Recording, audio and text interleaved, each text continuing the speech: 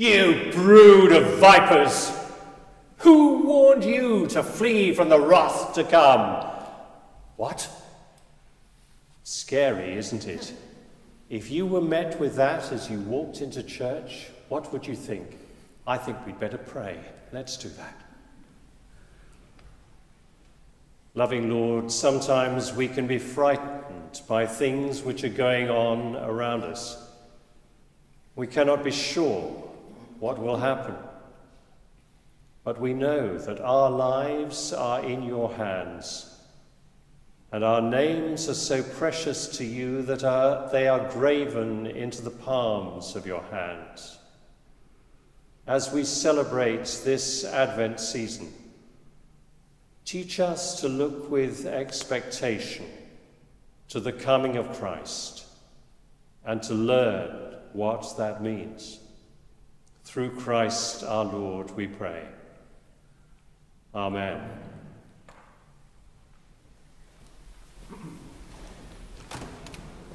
Well, perhaps I'd better start in a gentler way then.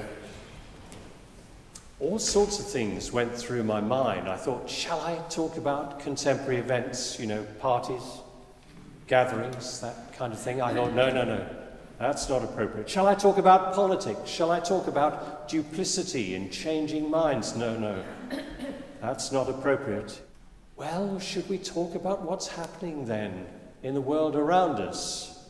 Should we scare ourselves by the Omicron variant and what all that means?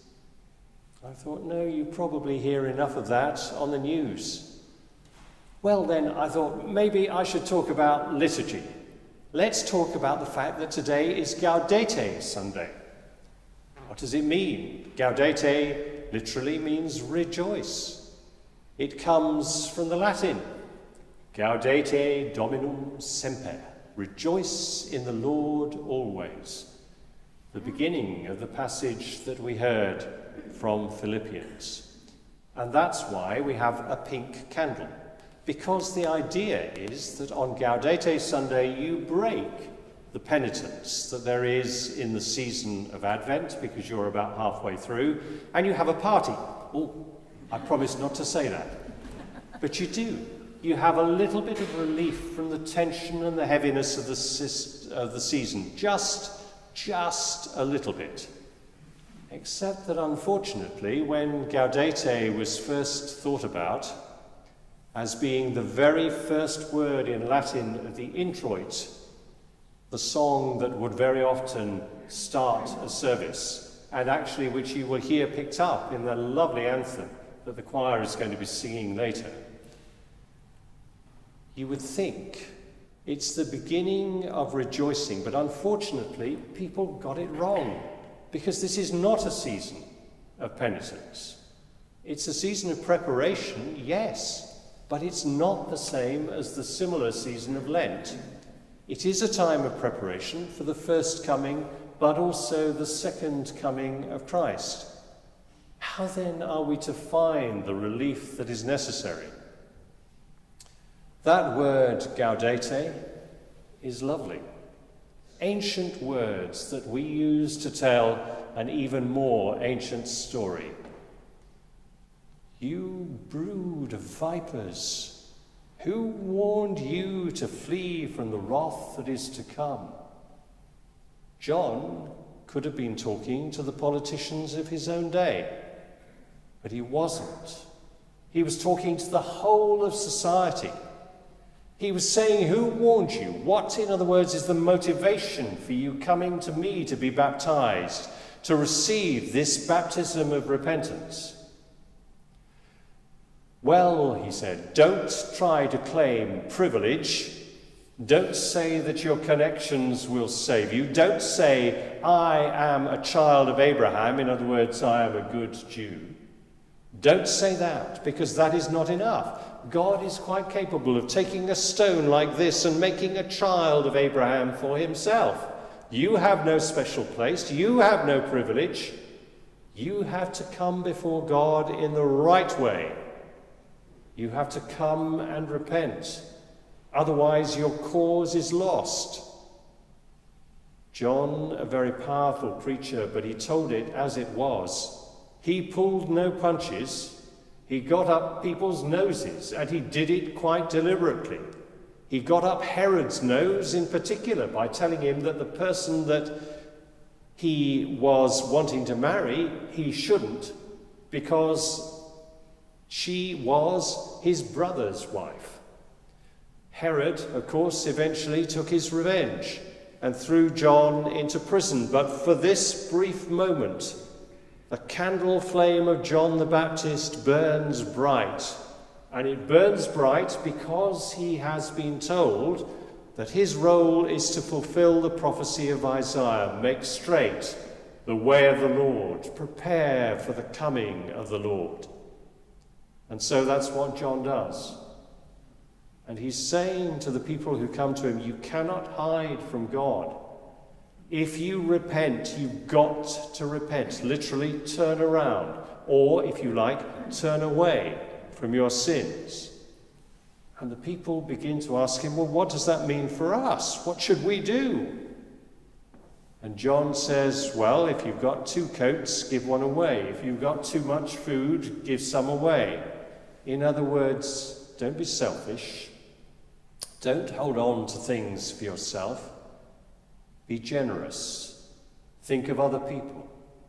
Wear masks when you have to, not to protect yourself, but to protect those with whom you come in contact. It's a very modern message that John gives. Think about others before you think about yourself. Remember to step off the pavement, not into the line of a passing car, but step off the pavement to allow others past. Maintain social distancing. Do all the things that your generation tells you to do to keep others safe. But we're tax collectors, say the next lot who come to him. What should we do? And you notice that it says even tax collectors came. Tax collectors were the biggest sinners of all. Why? Because they not only charged taxes, you may think that this is contemporary too, but they took a little bit on the side for themselves. Thank you. This is our commission for helping the government collect its taxes. We'll have some for the government and a little bit for us. Oh, yes. Oh, yes. John says, don't do that. Be honest in your dealings.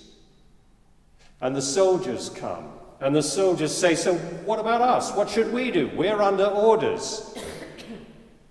And John said, don't extort money from people by violence, and be content with your wages. In other words, don't grumble, don't rebel, don't use your power and your position to hurt others. It's almost Shakespearean, isn't it, that phrase? You brood of vipers, who warned you to flee from the wrath that is to come? We've just lost one of our best Shakespearean actors, Sir Anthony Sher, and you can almost hear those words on his lips. But they're words you will never forget. You brood of vipers. Do you feel like a brood of vipers? Well, maybe there is some viperism in each of us, in each of our hearts. Why is John giving this difficult message? Why is he telling us that we must turn around our attitudes and do this? Because he says, it's not me you should be looking at. I am not the Messiah. I'm simply preparing the way for one who is greater than I. I'm not even worthy to bend down and do what a servant does and unlatch his sandals for him and then wash his feet. I cannot do that. I can do something. I can baptize you. I can use water. I can wash you clean. But it won't last. For it isn't that deep cleansing that you brood of vipers need. You need something more. You need the one who will come and cleanse you with fire, not just with water. You will need the Messiah to come. Notice who is not on stage at the moment. This passage is all about John. Never is the name of Jesus mentioned. Jesus is waiting in the wings. And if you choose to go on and read beyond this passage, which I invite you to do, you'll find that almost immediately after this, Luke tells the story of Herod throwing John into prison. And then immediately he switches the focus to Jesus, coming out of the wilderness, having been baptized, praying, and being ready now to start his public ministry. We as Christians do not know what will happen in just under 2 weeks' time on Christmas Day. We don't know whether we will be gathering here or under what circumstances. We do know that we need to take care of everyone around us, and not just those who are here, but those who are in our community, but not of this particular community of Christians who gather for worship. We have a very special role to undertake, and the only reason that we do it is not because we are a brood of vipers, but because we are forgiven by the God who loves us, who says, "You need my love so much that I will send my only Son into the world, to be born as a humble child in your midst, and you may not recognize him as the King who is to come. But he is the Messiah. He will come this first time, and we'll see how the people of earth treat him. But be warned, he will come a second time too. And you, if you are to be ready for this, must look into your own hearts, but never forget to party. Never forget to say, Gaudete, rejoice, rejoice in the Lord always." And as Paul says, and again, in case you didn't hear it the first time, I say, rejoice.